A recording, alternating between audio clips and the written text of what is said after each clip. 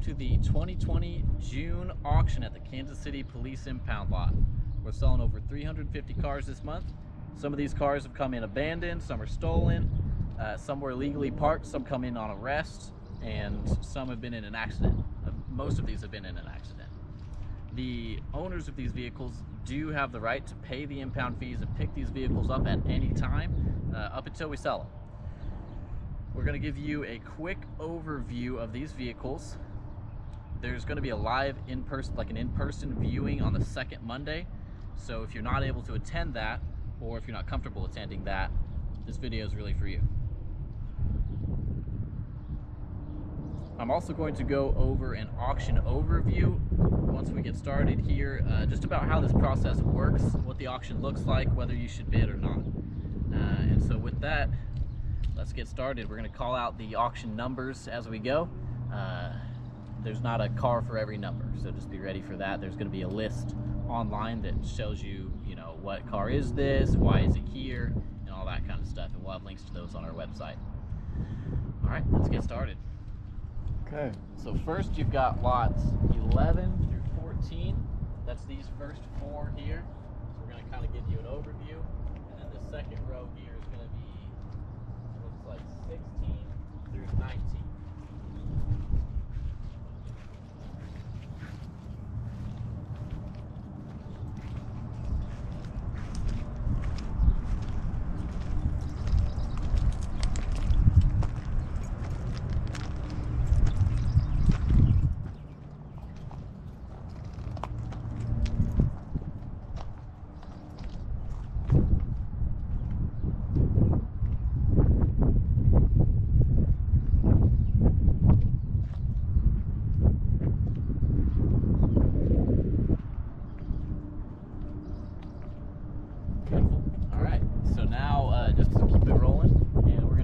Starting at lot 20 here. I don't think we're going to call these out individually. Like I said, you got a list, so just check that list. This video is going to be split in 3 parts, and we're going to start here at 20 and keep going. And I'll go ahead and read those auction terms while we're rolling. Let's think about so you're going to have photos online as well. In the auction listing, you're going to have a front and back photo. So for this first row along the fence here, in order to see the back side and the other quarters of that vehicle, you'll want to go check out those photos. You'll have to go there anyways to bid on it. So we're going to ask you to do that to see the backs of just this row along the fence. And we're going to start, for the rest of these vehicles, you'll be able to see them front and back. So let's start with lot 20 here. And I'll pull up the, no, we're going to go front. Okay. Yeah, just kind of like we did last time. Okay. Yep.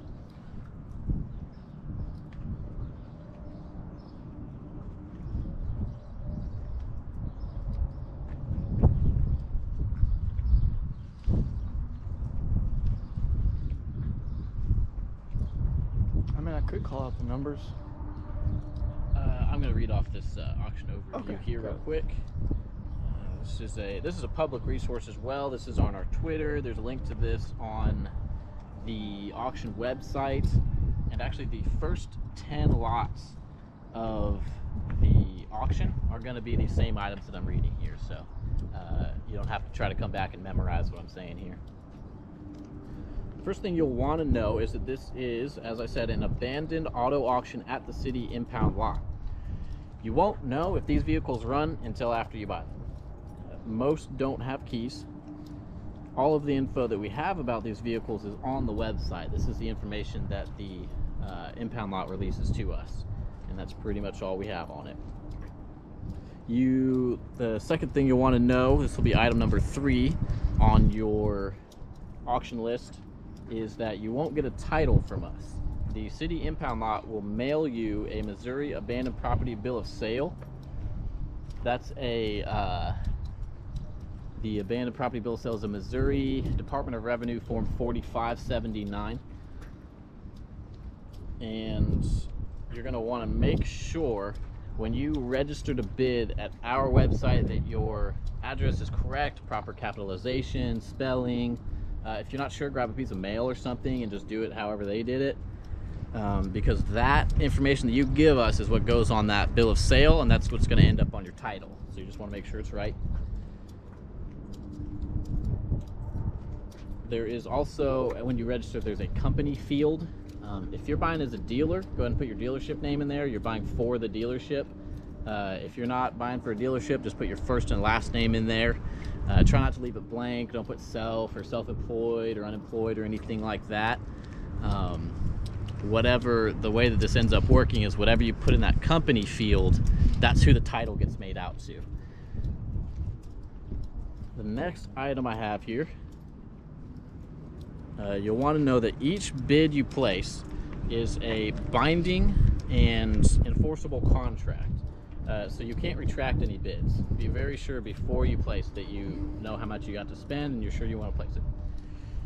There is a 3-year ban for non-payment. This ban may prevent you from bidding at all auctions on HiBid's website, and we don't want that. So make sure you're sure about your bid and make sure you pay for your bill. The auction is going to open on the second Tuesday of every month. It closes 8 days after the second Tuesday. And it may open before the second Tuesday, but it will always close 8 days after the second Tuesday.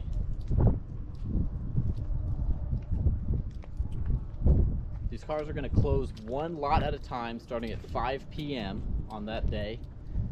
And they'll close with a 7-second stagger. So they'll close one at a time, 7 seconds apart.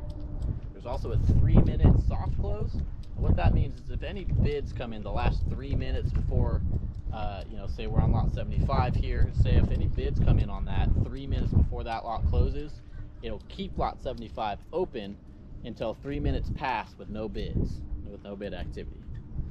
I think last auction we had one vehicle that a couple guys went back and forth on that for, it was well over an hour, and that was the only car that did that. However, that prevents the entire auction from being complete.